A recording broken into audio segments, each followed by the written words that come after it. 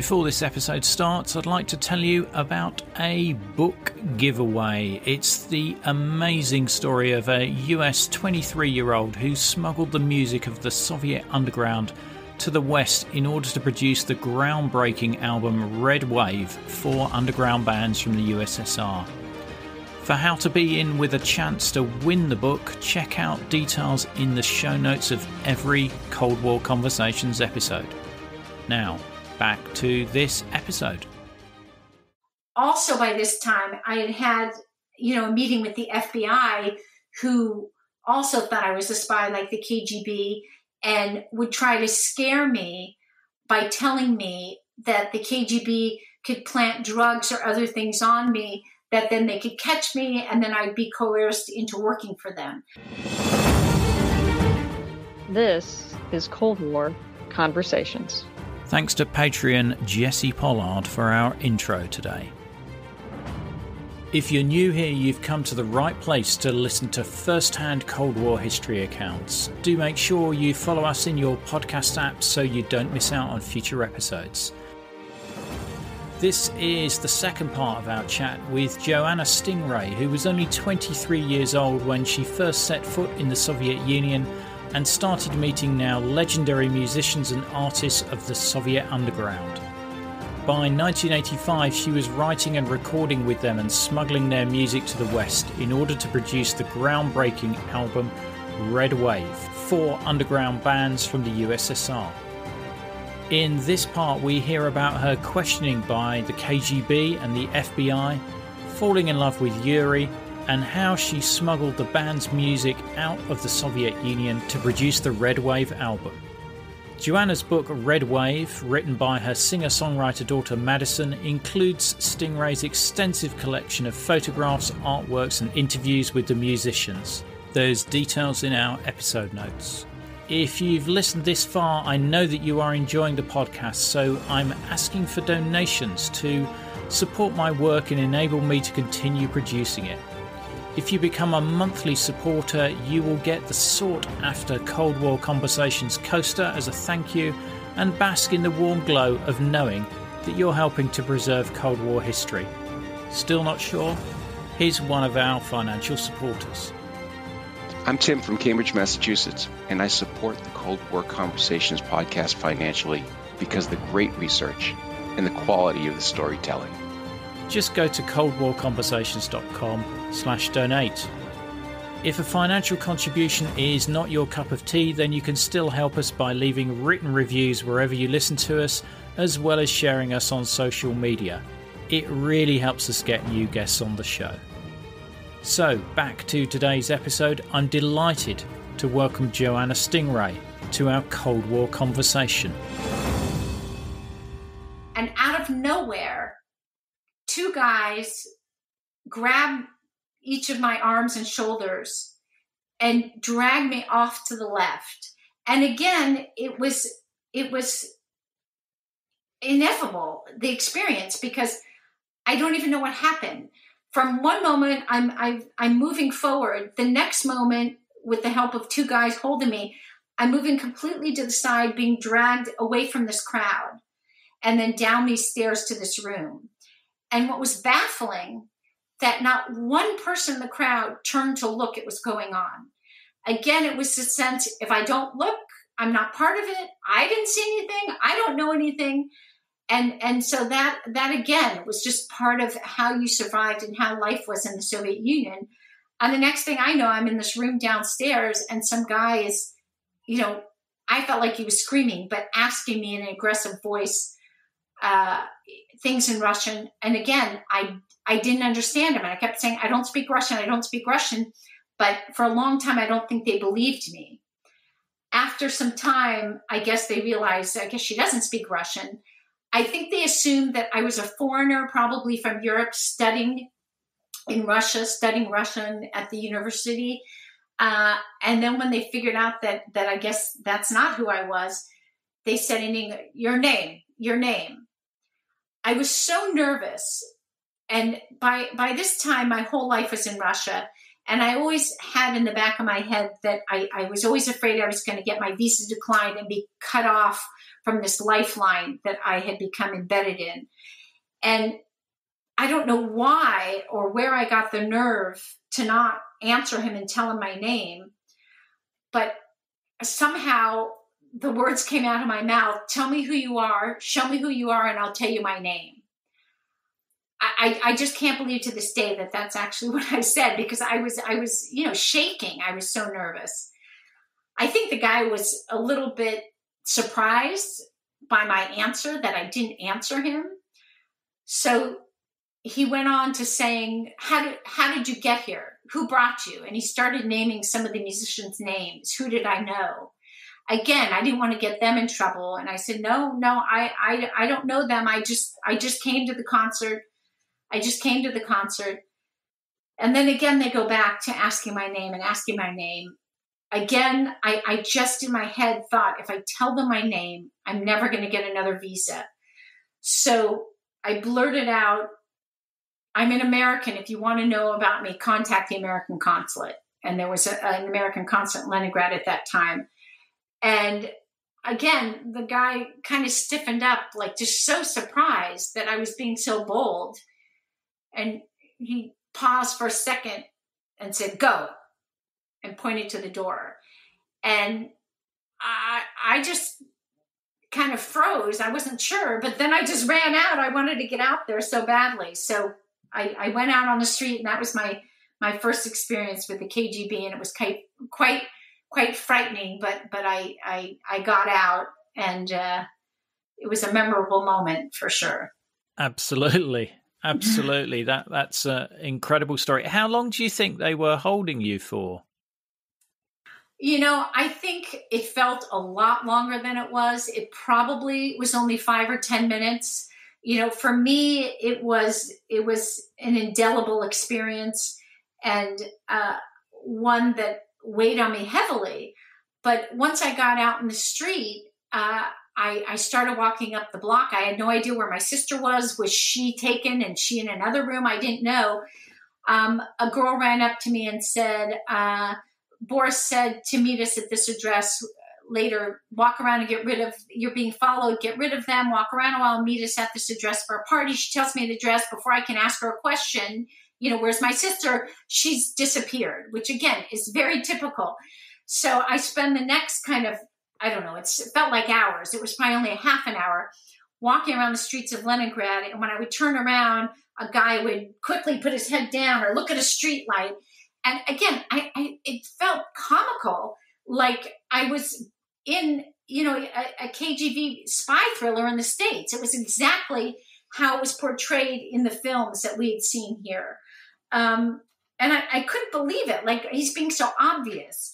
Of course, in hindsight, I realized they knew they were being obvious. They knew that I knew they were following me, but it was them sending me a message, trying to scare me that I should not be part of these circles. When I finally got rid of him and somehow managed to find this address and apartment where the party was, Boris opens the door. Hi, come in. Are you? What happened? And when I'm telling my story as if it's horrific, I could tell all of them, and they're like, welcome to our lives. They took it all with a grain of salt. This is what we had to deal with.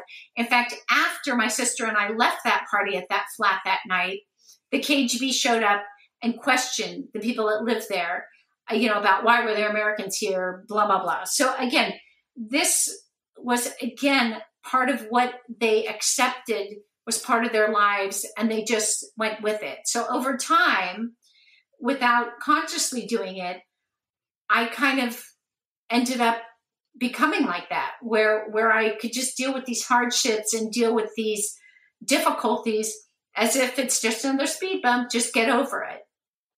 And it was great because it started to give me layers to who I was. The way you're describing this is brilliant, because it really does paint a picture. And I appreciate you taking your time to, tell me in quite a lot of detail what went on. Now, I think you start spending more time with the guys from Kino, and particularly a young fella called Yuri. Yes. So Yuri is the guitar player from Kino that the first time I saw his face, everything just stopped and my heart was beating. And, you know, being brought up in the U.S. and the Disney films, I believed that when everything stopped and your heart was beating so loudly, it meant you had found your prince. And this means this is the one person you're supposed to be with, and you're going to be with them forever. This is your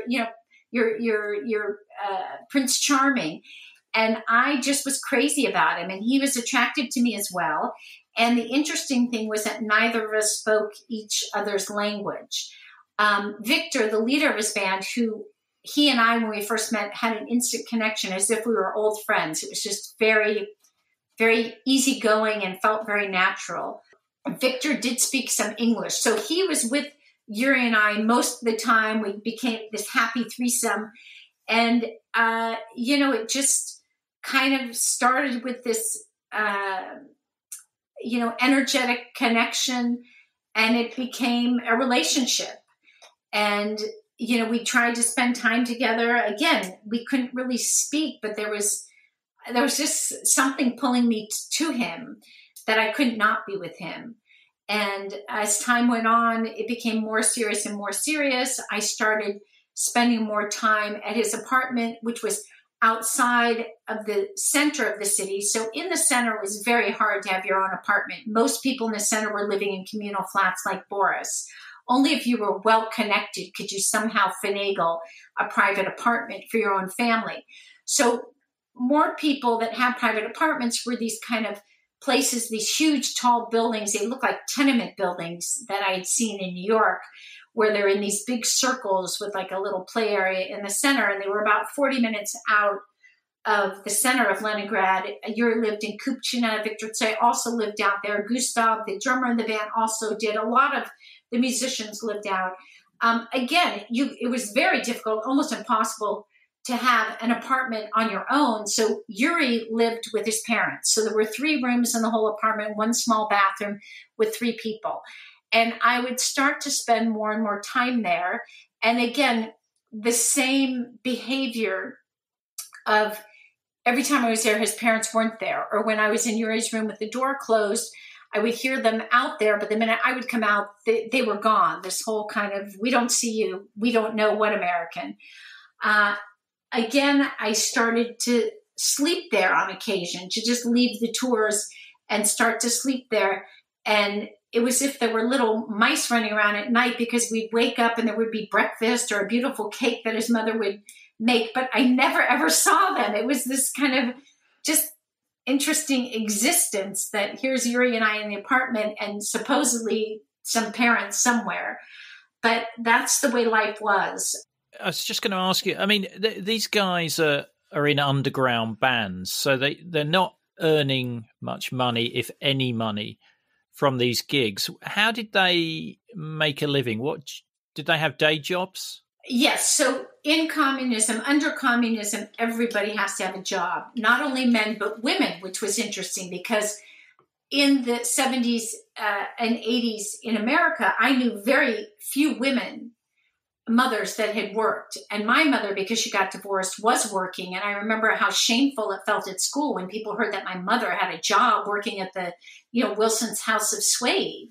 For me, it was horrific. But in Russia, everybody worked. And so that was something different. The bands, because they were amateur and it wasn't their official job, could not make money from their music, made very little, and officially had to have other what were considered real jobs.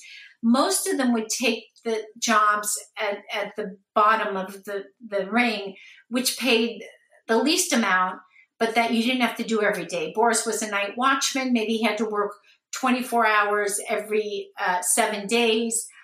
Victor, many of the other musicians worked at a building shoveling coal to heat the apartment building. It was later nicknamed Kamchatka. Again, could work 24 hours and then have 6 or 7 days off. Yuri was working in some boiler place, again, where he was doing something, but he had to work more days a week. His parents were scientists. And so they, expected him to have, more of a real job or more days, which is why even in the Kino music video I made later, Yuri's not there. He had more days he had to work. But they did kind of do these odd jobs on the side just to, have the official job to be okay. Certainly nobody was into it. A lot of them would miss work, and kind of just want to do their music. How did the idea of bringing their music to the US come about? So it all happened very organically. Even after the first trip, I came back and I really became like a missionary. I couldn't stop talking about what I had seen there. And I got the same reaction from people as I had when they told me there was rock in Russia. They all were laughing, saying there's no rock in Russia. And then I would show them after the second trip some photos of the rockers. Or I would play them some of their music. And I saw quite quickly how powerful a tool I had to open up Americans' eyes. Because right away they said, oh my gosh, yeah, they do look cool. Wow, look at that. Or, oh, this music's hip. So I just started realizing that I could actually do something with this music to change people's opinions of this place, because I had fallen so in love with it. And to hear people say bad things about Russia, I was in line at Disneyland and there was a group of young boys in front of me. And I said, what do you guys think of Russia? And immediately they said, we have to bomb them. We have to get rid of them. We have to bomb them. So, that really touched me and hurt my feelings, and thought, they don't know what I know. If they could see this, they wouldn't feel that way. So my first idea was to put out an album of Boris's music. I continued to be in touch with Bowie through his office. He was interested in helping, either writing something on the album or giving me some context to record companies. So that was the road I was on. And then when it started to actually turn into something, I realized that the album I put out would be the first glimpse that Americans saw of real Russian rock in Russia, that maybe I should give them more than one band. So I thought of making it a double album and putting 4 bands on. And I had a discussion with Boris and said, what do you think about this? And do you want to help me do this? And he was on board and said, I think it's a great idea. So Boris and I together kind of came up with the whole concept of Red Wave, that there would be 4 bands. Each band would get a side, which would be 5 or 6 songs. And of course it was going to be Aquarium. Of course it was going to be Kino by then, because I was close with them. We decided on Strange Games because I had become close with them through Boris. And the last band we decided on was Elisa. And we decided on Elisa because they were a new band. Kostya Kinchev, the singer, had moved from Moscow to Leningrad. It was a little easier to be an underground band in Leningrad than Moscow, because Moscow is the political center in the Kremlin. So they cracked down a little harder in Moscow. But I saw Lisa at one of the rock club festivals, and he was just an electric performer. He was kind of like a Billy Idol mixed with Freddie Mercury, and he would move and twist his body, and everybody, including me, would just melt. I mean, it was like exhausting to watch him because he would drain everything out of you. So we picked him as the 4th band. It was just a good compliment to the other 3, that it kind of was 4 different styles. So I felt really good about the representation of what I was putting out. And the next thing was to get the record contract. And I first went to the big record companies through either Bowie's contacts or other contacts I personally had. And I had a meeting with the head of Warner Brothers. I had a meeting with the head of Capitol Records.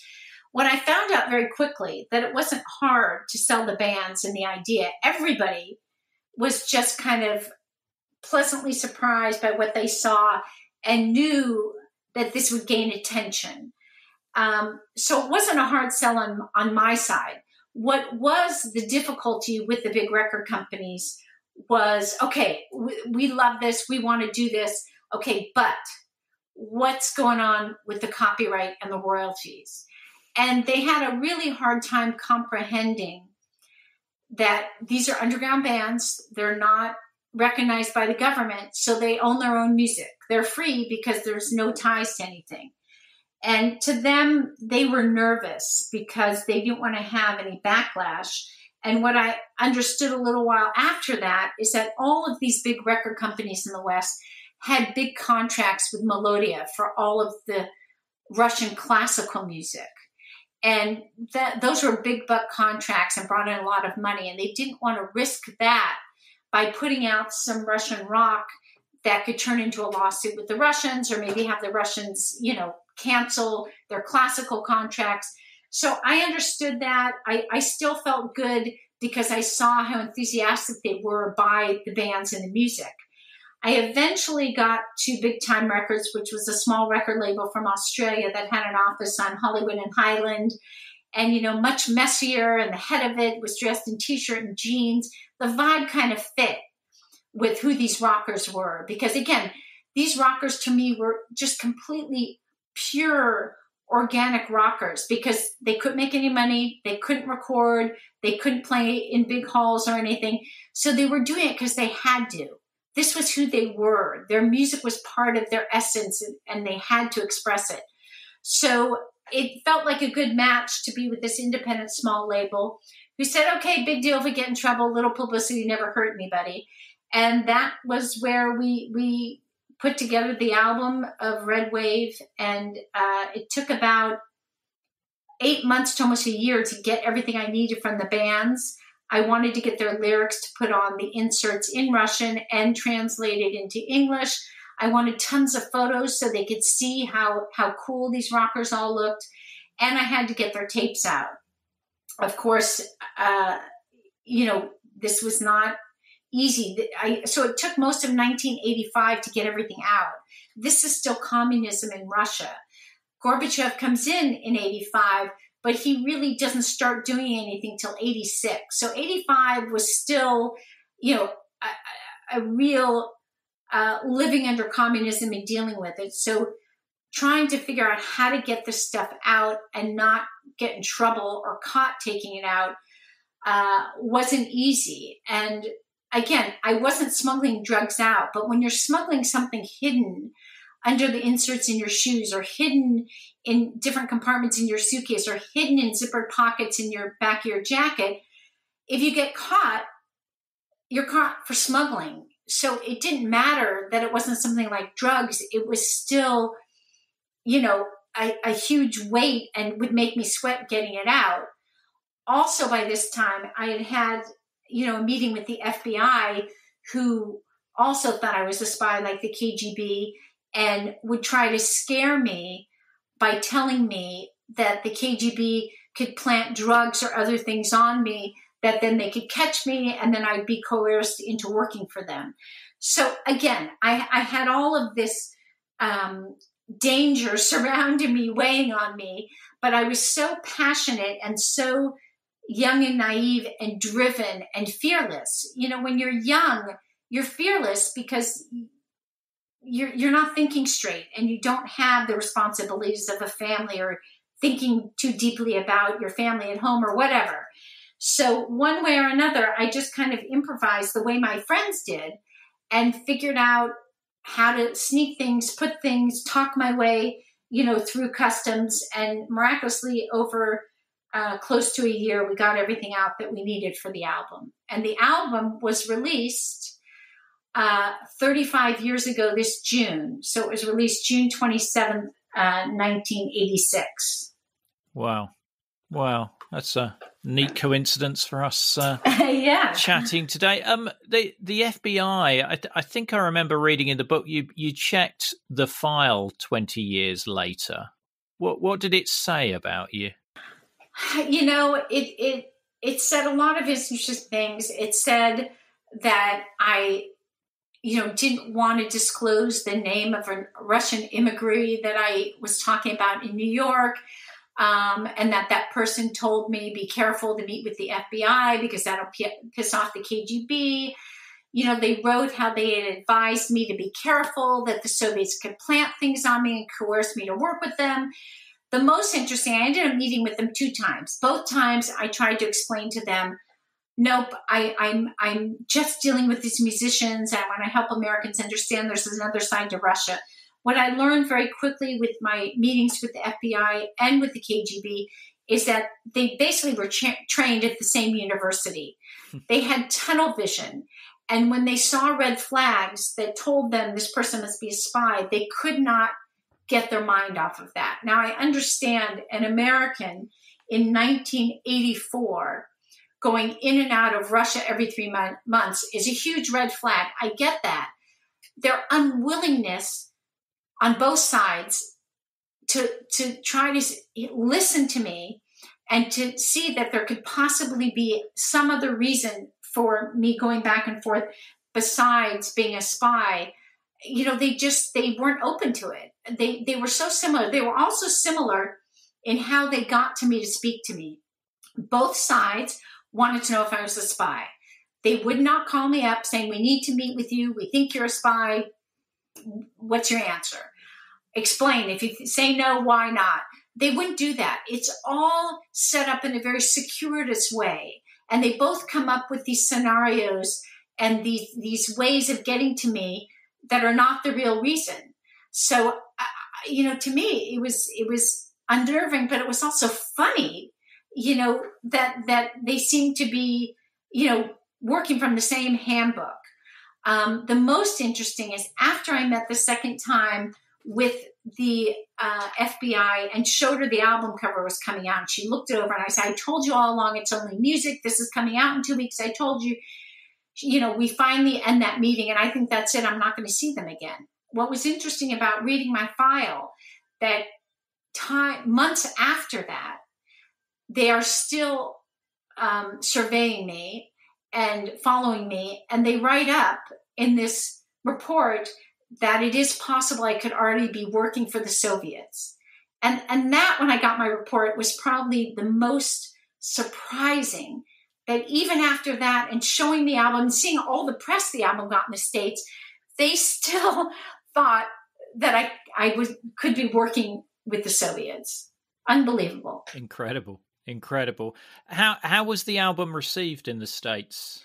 It was amazing because it was the first side of Russia shown that had something hip, that it was about culture, something that we could identify with. It blew up in the press. And it was not only the music press, Rolling Stone and all of that. It was in, Newsweek and Time.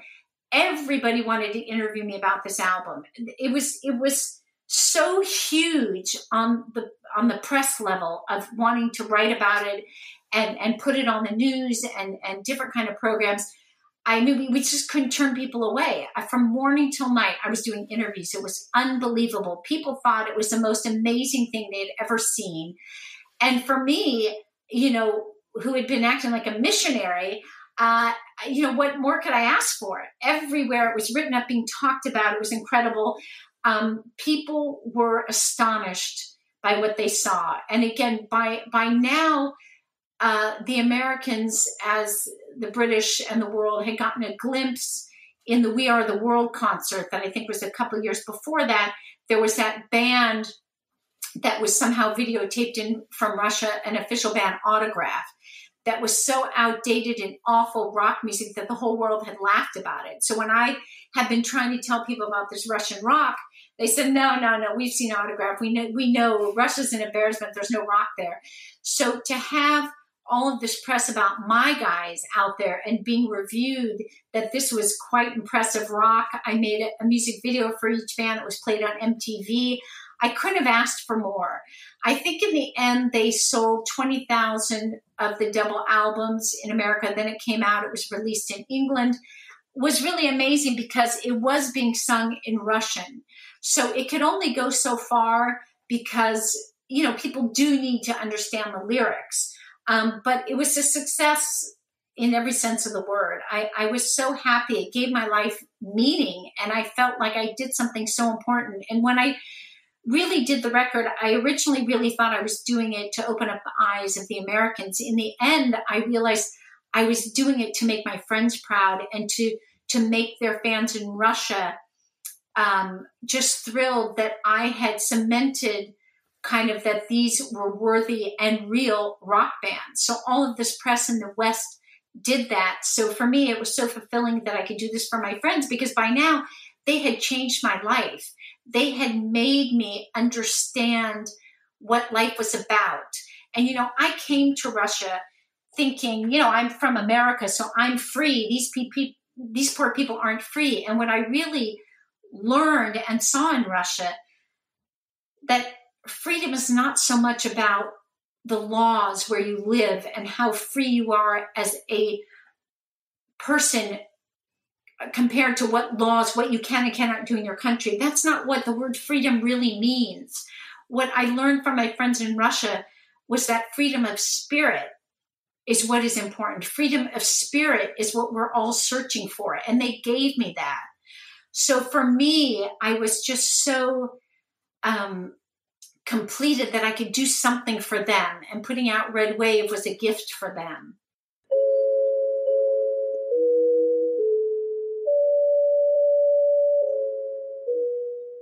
If you're listening this far, I know that you are enjoying the content, and I could use your support to help me to find the time to continue to capture these amazing stories and preserve them.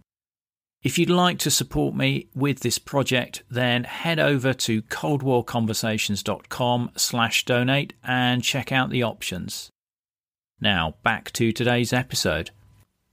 The guys in the Soviet Union haven't seen the album yet. So in 86, you cross into the Soviet Union via Helsinki. Now, tell me about that border crossing. Yes. So we're trying to get back for the first time before the album's released. I have the album cover to show them so they could actually see that it's real, because the whole time getting their stuff out, I'm not sure they ever believed it was really going to happen. They were so used to things in Russia being promised that never happened. That's just part of, the Soviet way. So my sister and I decided to go in through Helsinki thinking it might be easier because we are bringing back tons of equipment. That's the only thing they ever asked for. All of the musicians complained about the lack of equipment. It was the only thing they really ever craved. So we had gotten equipment from Yamaha, big keyboards and drum machines, and I got more guitars and basses and bought more stuff, and even bought, punk bracelets, things that I could buy for $1 on Melrose in Los Angeles, this whole punk area at the time.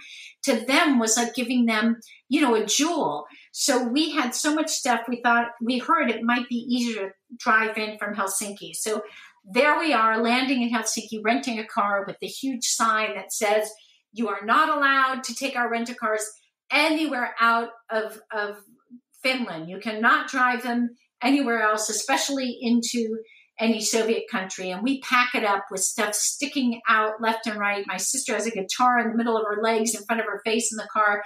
And here the two naive Americans go driving off towards the Soviet border. And it's beautiful. There's nobody around, and it's just forest and greenery. And we're just enjoying and playing music and driving through. And all of a sudden, you hit an area where the trees are all cut down and it looks barren. And you see one of those kind of lookouts, like a military lookout, and the vibe changes. And we start to get nervous. And we're bringing all this equipment in. Again, not really any plan what we're going to say. I had given my sister some documents that the record company wanted the musicians to sign, saying they gave me the rights to put their music out. And she's holding that. And we're coming up, and it's just eerie, and the air just feels thicker. And we come up to the border, and we see there's only one car in front of us that has been kind of dismantled, this car. And as we're pulling up, my sister takes these papers out of wherever she had them. I can't do this. You have to take these. And I have these documents in front of me, and I shove them in my pocket or something. I don't know what I did. And we pull up, and we're sitting for a long time, hours, until they're finishing the car in front of us. And again, the Soviet way is to get no information. I might have asked, excuse me, and they just ignore us because it's not our turn. They're dealing with the other car, and you just have to sit there. And my sister and I are sitting there quietly, getting more nervous and more nervous as time goes on, how this is going to play out, and if we're actually going to get all this stuff through. Now, I had taken the Red Wave album cover before I left, and was trying to figure out how I'm going to get this album in without them seeing it. I go into Tower Records and I look in the bins and I find some obscure double album of some country band I'd never heard of. And I go and I buy it. I take out the 2 vinyl albums and I kind of fit the Red Wave album cover in between this double album. And I go and ask the guy if he could shrink wrap it for me. I knew from my friends that had worked at the store before they did that. If you returned an album because it was scratched or something, they would just take it in the back, re-shrink wrap it and sell it. And of course he denies that. No, we don't do that. And I said, yes, you do. I finally pull out the Red Wave album and explain to him what I am doing and that these are underground bands that can't perform and can't release albums. And I have this album coming out. I need to get it in shrink wrapped so I can take it back and show them. And the guy's mouth dropped. It was a young guy who thought it was like the gnarliest thing he'd ever heard and said, sure, I'll go back and shrink wrap it. So that's one of the things that we have in the car. And that's what I'm most thinking about because, again, I just want to get this album cover in to show them it's happening and see the surprised, happy looks on their face. Finally, it's our turn. They make us take everything out. They start looking through everything. They're taking the car apart. I guess people sometimes are bringing drugs in through Helsinki, and that's why they start taking the car apart. So looking for drugs. For me, I'm rambling again about all the equipment, why I have it. I'm sorry, I have a tour in France after my musicians couldn't take it. I have to take it. I need it, blah, blah, blah. And again, I'm annoying. They're not paying attention to me rambling. They're just being annoyed by it. My sister disappears. I don't really understand where she is, but all of a sudden he picks up this country album. And the guy has it in his hands, and I can see his hands on this album, turning it inside out. He can't open it because it's shrink wrap. And I just keep thinking, no, please, please, please. I need this album. And I say to him, rambling a mile a minute, oh my God, isn't it funny? I found this country album, this double album in Finland. How weird. Why would they be selling some country album of an American band? They're not even blah, blah, blah, blah. I can see the guy is just so annoyed with this shrieky voice rambling on that he finally puts it down and goes on to something else. So for me, I take a breath because this is what's important. I turn and I see my sister being walked out by this woman in her military garb. And my sister looks very angry. She comes back and I say, what happened? And she doesn't answer me. And she just looks like she's fuming. Finally, the customs guys say, go. I mean, if you could see the pile of stuff taken out of this car, even parts of the car, the two of us, it's like a cartoon in fast motion, are just throwing everything in, trying to squeeze it in and parts and whatever. And off we go. I am beaming because I'm going to see Yuri, who by now we are quite the couple. My friends, I'm going to show them the album. Next thing I know, my sister breaks down crying that she was strip searched and for me not to ever ask her to carry anything again. Thank goodness she had given me those papers. And she was horrified. I just started cracking up. I don't know why. I just, all the nervous energy of going through that, I just started cracking up. The next thing you know, she's cracking up. Then there's just two smiles on our faces, and we are just zipping as fast as we can to Leningrad. Incredible story. That now in Leningrad, you get questioned by a couple of Soviet sociology professors, or they say they're interested in what you're doing. Yes, as I said earlier, that the way the KGB and the FBI set up meetings with me, that it was in these circuitous kind of made-up ways. So how it started is Boris said to me one day, this is before Red Wave, Boris says to me, the KGB is asking about you. Again, in the middle of his puffing of his cigarette, just nonchalant. Oh, the KGB is asking about you. My heart dropped. By now, I'm completely in love with Yuri. I'm embedded as part of this whole Russian Tusovka, spending a lot of time doing nothing. I'm part of the whole scene. I am scared to death to hear these words. The KGB is asking about you. And I said, what? I said, how would you know that? He says, oh, yeah, I was meeting with them. I said, you're meeting with the KGB? He says, oh, yeah, they call all the musicians every once in a while, and some of them hang up on him. Some just don't show up. He says, but some meet with them, and I meet with them because I have nothing to hide. He says, some of them even ask me for my autographs. And I'm thinking, what? What? What kind of bizarre life is this? So when he tells me they're asking about me, I said, what do they say? He said, they're just asking if I know you, and they're asking me, what you do. And I said, what do you say? And he says, I tell them the truth, that you just love our music and you like hearing our music. So then I think, okay, well, I have nothing to hide either, like Boris. So I want to meet them. And I said, Boris, can you, because I've already done this with the FBI. I'm not afraid to meet them because I have my truth and I have nothing to hide. It's all about the music. So I said, Boris, can you ask them if there's any way I can come and meet with them and explain to them what I'm doing? And he says, I guess. So sometime later, days or weeks later, it might have been even on the next trip, I don't know, Boris says, I talked to the KGB about you meeting them. I said, oh, okay, what?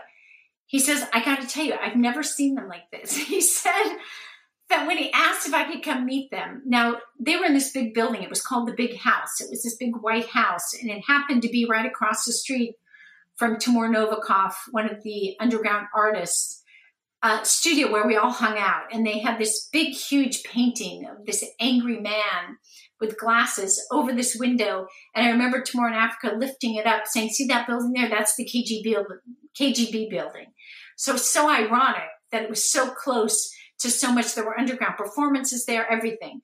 So I knew the building. And Boris said, oh my God, they freaked out, like put their hands up. No, don't let her come here. Like they're scared of the big bad American. It was so bizarre. But I was disappointed because I was afraid that if I couldn't explain to them that what I was doing was for good, it was for positive, a bridge between America and Russians, I thought I'm going to be in trouble. My visa is going to be declined. So Boris knew, that I was upset that I couldn't meet him, but there was nothing that could be done. A little bit later, Boris says to me, hey, there's 2 sociology professors from the university that asked if they could interview about what Americans do with their free time. And there was something about the way that he asked me, or some look on his face, that I thought it was the KGB. But I was already part of Russian life there, and you didn't ask any more questions than you needed to know. So I didn't ask Boris, well, is this the KGB? I just said, sure. I was happy to talk about, what I was involved with and all these great guys to anybody. So I said, sure. But I thought that there was a sense that this was the KGB. Again, I was thinking, good if they are, because I want to tell them. So they decide to meet at the Europeiska Hotel, which I stayed at quite often. It was right near Nevsky Prospect. It was one of the in-tourist hotels.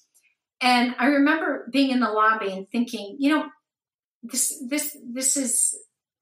this could be dangerous. And I started to get nervous. And I see these 2 guys walk towards me, and they looked like you would assume professors would look, a little disheveled, not what I thought, which was the KGB in these, cleaned, form-fitted suits and very, shortcut hair and everything. They looked a little disheveled, but I actually had this moment where I thought, maybe I made up this whole narrative in my head, and this is actually going to be 2 professors that want to know about Americans. So I kind of took a breath, and they came up, hi, Joanna, nice to meet you. And I said, oh, thank you, nice to meet you. And they said, so we have more privacy and quiet. We have a room on the 2nd floor. And I thought, okay.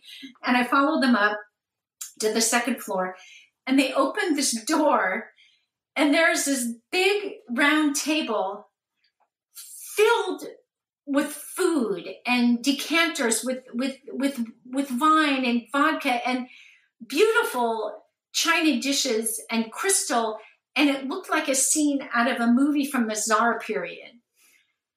And I kind of feel like I got hit in the stomach, and I thought, oh boy, we're not in Kansas anymore. And I, of course, immediately knew this was the KGB. And I just was amazed at the, decadence of this table and this food. The minute that I had that feeling, there was no question that the 2 guys I knew they were KGB. And they knew that I knew that they knew I was KGB. But this is part of the game. I had the same thing with the FBI. And this is part of this whole game of how they work. So I still sit down, and they knowing that I know that they know that they're KGB, you think they would just cut to the chase and say, your behavior looks like you're a spy. What are you doing here? No. They have to play this whole game of we're professors and we want to know, what do Americans do, on the weekends when they don't work? What are they like? The same thing as the FBI, these same mundane opener questions that, of course, turn into, do you meet with any Russian immigrants in the States? Have you met any other organizations or thing that works with immigrants? Again, they know the whole time that I know what they want to ask me. They know that I know what they want to ask me. But it's just this ridiculous kind of, circular game. And, I just played it because I just thought if they saw how genuine I was and how much I was in love with the Russian people and in Leningrad in general, I love the city of Leningrad. I thought they would clearly see she's not a threat. So again, I went through the whole meeting. I don't know how it ended, probably the same way, just saying, okay, thank you. If we have any other questions, maybe we'll call you in the future. And, I thought it might make a difference. In the meantime, Yuri proposes to you and your wedding is planned, but there's a problem. So what happens? I'm interviewed by the FBI. I'm interviewed by the KGB. The Red Wave album comes out. It gets tons and tons of press internationally. I am certain I'm not going to get back in Russia. The album comes out in June. I easily get a visa in August. And I'm thinking, oh my gosh, I come back in 1986, August, and the energy in Russia has changed. This is now full height Gorbachev's glasnost. And everything seems freer. Not only my rocker friends, the average public is walking around and they're now laughing in public and they're being more boisterous. And I really can feel like, wow, things are changing. So I thought, well, I got a visa because they must have realized from all the Western press where I'm just gushing about how cool the Russians are and the parts of Russian life that I find interesting and that we have in common. They must have finally figured out that what I'm doing is a positive thing. So I go in August. I come back. I get another visa in October. And I think, good. It's over. It's all good. And I come in October and I hear that Melodia, the record label, and VOP, which is the publishing company in the Soviet Union. So mainly VOP, the publishing company, has asked the musicians to sign a paper against me saying that they didn't authorize me to take their music, that I stole it, and I put it out illegally in the West. And I was thinking, again, this scenario happens time and time again, that you think one thing has changed, and meanwhile you get shown time and time again that it hasn't changed. So I run to Moscow to meet with VOP to explain to them about the album. I had had a couple of meetings with them to try to get some deals going with bringing Bowie to Russia, trying to get Boris maybe to America. And what I learned is that when something's illegal or something's underground in Russia, it can quite easily be allowed to happen if it has to do with money. So if I was going to get Bowie to come to Russia, but it's going to cost a lot of money for him to do a concert in Russia, they would be open to that. So I felt very above board in October of 1986, ran to them to meet with them, to sit across from these stone-faced, bureaucratic employees of VOP that were very upset about the Red Wave album. And we go into this same game as the FBI and the KGB, where they're saying, you stole this album. And I'm saying, no, I didn't. The musicians, they were so great and they were part of it. And again, they knew the musicians were part of it. But it's the same kind of game that they're not going to back down. So I finally say, You're absolutely right. I stole the music. It was me. They didn't know. I'm so sorry. I was just trying to do something good. I'm so sorry. It was all for a good purpose. So they say, oh, thank you so much for telling us the truth. So now we need you to sign this paper saying that you admit that you did this illegal and you violated copyright laws. You're going to have to pay a fee. And I said, yes, yes, yes. At this time, they wore me down. I just wanted to get out of there and get back to my friends. What was interesting is the minute that I signed that paper, their whole attitude changed. And they, again, were back to being my best friends. Okay, let's work on this Bowie thing, and let's work on getting Boris to America. And we hear you also have written songs, so maybe we can get you to get your album out on Melodia. Everything changed. So after October of 1986, it's the first time ever that me always being fearful of getting my visa declined is gone. I am now an official person in Russia. And all of these projects are in negotiations. I come for about 5 weeks. I can now stay longer in December. And Yuri and I have been together in October. I'm living at his house.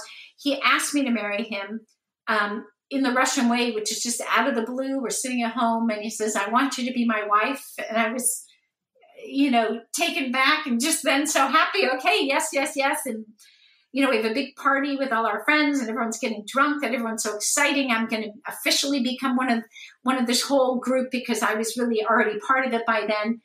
And I'm in there in December of 1986 and everything is amazing. I'm even by now being able to participate, getting on stage and singing with some of the bands where I couldn't earlier, where the KGB would threaten a concert, cancel the concerts if they heard I was going to get up and be part of any song. I really was above board and everything was amazing. My friends were all happy because since Red Wave, the Soviets, so they wouldn't be embarrassed by all the Western press, quickly allowed all the underground music to become above board. And the bands were being played on the radio. They were allowed to all of a sudden tour all over Russia. They were allowed to record in studios. So they were happier than they had ever been. Boris had gotten a contract with Melodia to release one of his albums. And it was really historic because Boris and some of the other bands had been asked before to become official, but they turned it down because to them, it wasn't about money. It was about freedom to do their music the way they wanted to do it. So they always turned it down. But Boris, after Red Wave, had been offered to put one of his albums out on Melodia, 100% how Boris gave it to them with no censorship. So this was a game changer, and this is what the bands had always wanted. So December of 86 couldn't have been a better time. The musicians are happy. I'm happy. I'm going to marry the love of my life. Everything was perfect. As I'm leaving in January of 1987, I'm at the airport and I have so much on my mind because I had my wedding. I'm going home for a month to get my dress, get all my family and get back for this amazing wedding. And Life magazine wants to film it and NBC News wants to come and film the wedding. And I have these projects going with Bowie and then with other people. Everything is happening. My last memory at the airport is Yuri trying to take a moment to give me a big hug and a big kiss and to just look me in the eyes as his future wife and just take this moment. And I'm being very much me, where I'm multitasking and I'm so on a high. I'm kind of, Yuri, I'll be back. I'm going to be back in a month. And I kind of kiss him quickly and I walk away and not really take that moment to connect with him. And I'm on seventh heaven and I feel like I'm in seventh heaven and I'm on a high and I get on that plane and the world is mine. Of course, I get back and in 3 weeks after, getting my, designer dress made by a designer and getting everything ready to go back, my visa's declined and my whole life is taken away from me and it's devastating. And on that cliffhanger, don't miss the third part of Joanna's conversation, which will be live next week. There's further information such as photos and videos in our episode notes, which will show as a link in your podcast app. Now, this show wouldn't exist without our generous Patreons, so I want to thank one and all of them for their support. You can very easily become a Patreon by going to coldwarconversations.com/donate. And you can also join our Facebook group where listeners just like you continue the Cold War conversation. Thanks very much for listening. It is really appreciated. Goodbye.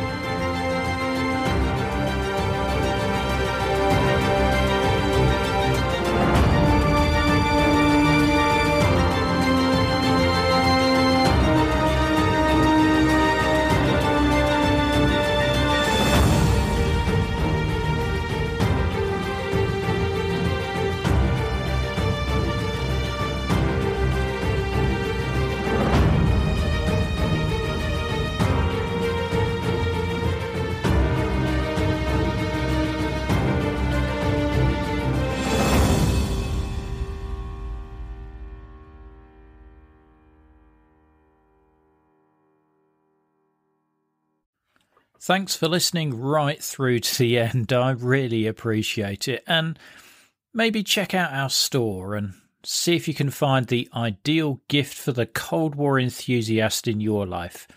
Just go to coldwarconversations.com/store. Thanks for listening.